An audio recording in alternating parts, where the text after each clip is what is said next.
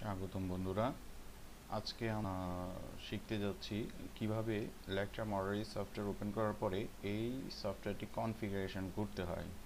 তো আমরা যারা এই সফটওয়্যারটি পরিচালনা করব, তো এই সফটওয়্যারটি পরিচালনার জন্য আমাদের কিছু কাজ কনফিগারেশন করে নিতে হয়, যেটা ম্যানুয়ালি করে নিতে হয়, যে জিনিসটা আমরা এখন করব। তো চলুন দেখি কিভাবে কনফিগারেশন করতে হয়। তো প্রথমে চলুন ফাইলে যাব। ফাইল থেকে দেখুন এখানে অনেকগুলো ডায়মন্ড চিহ্ন দেখা যাচ্ছে। হ্যাঁ, এখানে অনেকগুলো ডায়মন্ড চিহ্ন দেখা যাচ্ছে। প্রত্যেকটা চিহ্নর পাশে যেই কনফিগারেশনগুলো রয়েছে প্রত্যেকটিরই কাজ রয়েছে। তো আমাদেরকে যে সেটআপমেন্টটি করতে হবে সেটা হচ্ছে যে import BIA garments, export garments. তো আমরা ইম্পোর্ট বিআইএ গার্মেন্টসের পাশে যে ডায়মন্ড চিহ্নটি রয়েছে এটাতে আমি ক্লিক করব। ক্লিক করার পরে দেখুন এখানে লেবেলের বাম পাশে red mark, import line mark as nose, এটাতে একটা রেড মার্ক। এটা হচ্ছে আমাদের লেভেলের চিহ্ন যদি থাকে সেটা যাবে। Import line mark as nose, আমাদের যদি লাইনে কোনো নোজ মার্ক থাকে সেটা হচ্ছে যাবে। যখন প্রিন্ট আউট করব, প্যাটার্নটাকে যখন আমরা প্রিন্ট আউট করব তখন কিন্তু আমাদের এই নোজ মার্কটি আসবে। আর যদি এই চিহ্নটি না থাকে তাহলে কিন্তু এই নোজ মার্কটি শো করবে না। ডিফল্ট নোজ টুল, এটা একটা ডিফল্ট ফাংশন। এরপর এই যে এটা হচ্ছে ইম্পোর্টের জন্য আর এটা হচ্ছে এক্সপোর্টের জন্য। তো এক্সপোর্টের জন্য seam generation red mark, generation of seam as internal cut line red mark, internal line generation channel এটাতে একটা red mark, generation of line to be plotted as internal cut line, generation all GLCL, notches generation on internal line, automatic LF, all BIA, all size precision।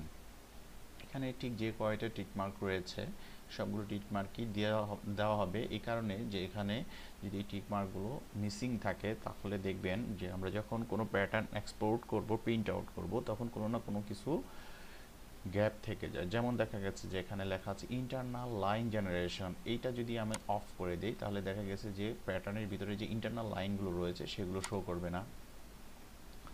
তারপরে দেখা গেছে যে এখানে আছে nose generation internal line, ভিতরে যে generation প্যাটার্নের ভিতরে যে নোজ মার্কগুলো থাকে সেই নোজ মার্কগুলো শো করবে না, এর জন্য এটাকে দিতে হবে। এবং এই যে generation of SIM as internal cut line, এটা যদি আমি অফ করে রাখি তাহলে আমার internal cut line I mean SIM অ্যালাউন্সটি show করবে না।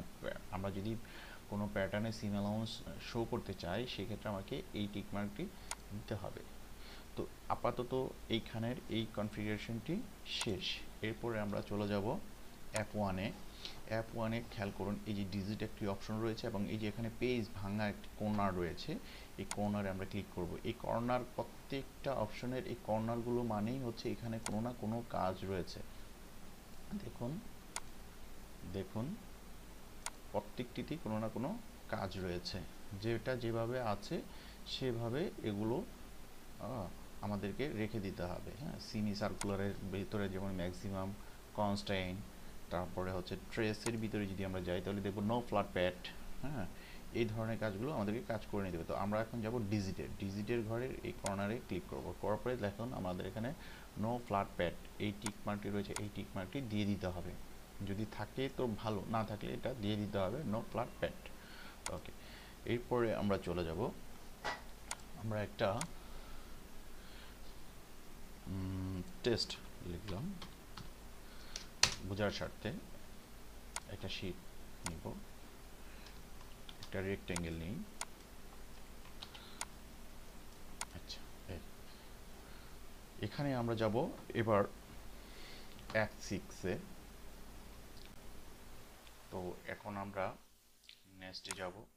নেক্সটে যেয়ে এই পার্টটাকে আমরা বোঝার জন্য X-এ গ্রেডিং করব। রিপোর্ট X দিয়ে এটাকে আমরা মিট করে দিব। এখন এইটাকে আমরা দুইভাবে মেজারমেন্ট করতে পারি। একটা হচ্ছে F8 এর লেন্থ মেজারমেন্টে গিয়ে, আরেকটা হচ্ছে F8 এর লেন্থ মেজারমেন্ট। লেন্থ মেজারমেন্টে ক্লিক করলে আমরা এটা দেখতে পাই। আরেকটা হচ্ছে লেন্থ। লেন্থে যখন ক্লিক করব তখন আমরা এখান থেকে এখানে যাব, এটাকে স্প্রেডশিট কল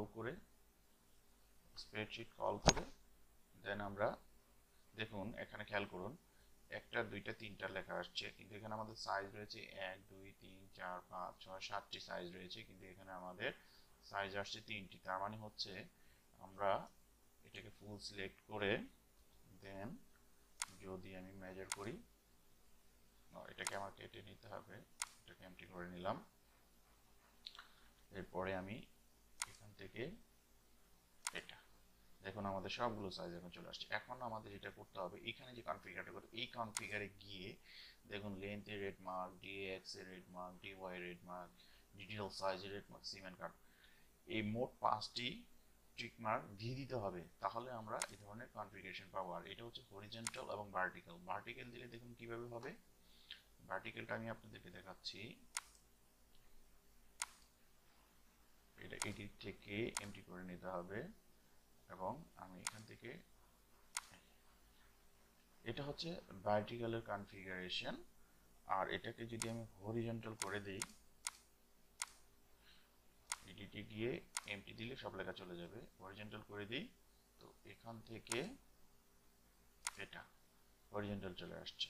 তো এখানে দেখুন এই যে আমি সবগুলো grading half CM half CM half CM করে দিয়েছি, তাই সবগুলো হাফ সিএম করে চলে আসছে। ওকে, তো এ হলো যে আমাদের মোটামুটি কাজের জন্য কনফিগারেশন। আরেকটা কাজ রয়েছে আমাদের, সেটা হচ্ছে সেটিংসে লেকটাতে যেতে হবে।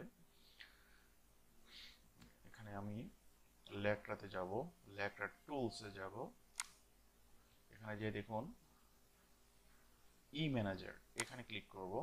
এখানে দেখুন লেখা আছে ইউনিট অফ মেজার, এখানে ইম্পেরিয়াল, ইম্পেরিয়াল মিন হচ্ছে ইঞ্চি, আর ম্যাট্রিক এটার মিন হচ্ছে সিএম।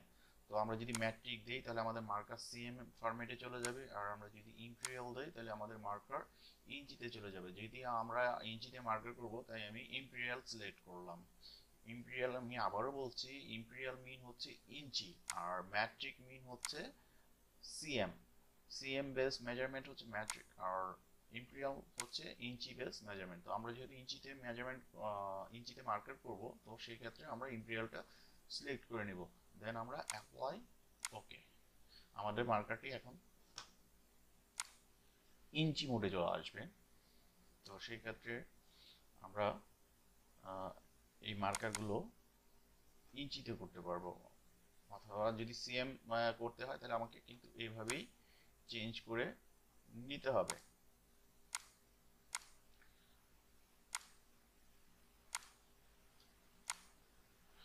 দেখছেন, দেখুন এই যে ইউজড 12 ইয়ার 32 ইঞ্চ, এটা হচ্ছে আমাদের ইঞ্চিতে চলে আসছে মেজারমেন্টটা। তো এভাবেই আমাদের কাজগুলো কনফিগারেশন আমরা করে নিতে পারি। তো বন্ধুরা, পরবর্তী ভিডিওর জন্য আপনাদের কমেন্টস এবং শেয়ার চাই, লাইক কমেন্ট শেয়ার চাই। তো পরবর্তীতে যে ভিডিওগুলো আপলোড করব সেগুলোর জন্য অপেক্ষায় থাকুন। আল্লাহ হাফেজ। আমরা F6 এ গেলাম।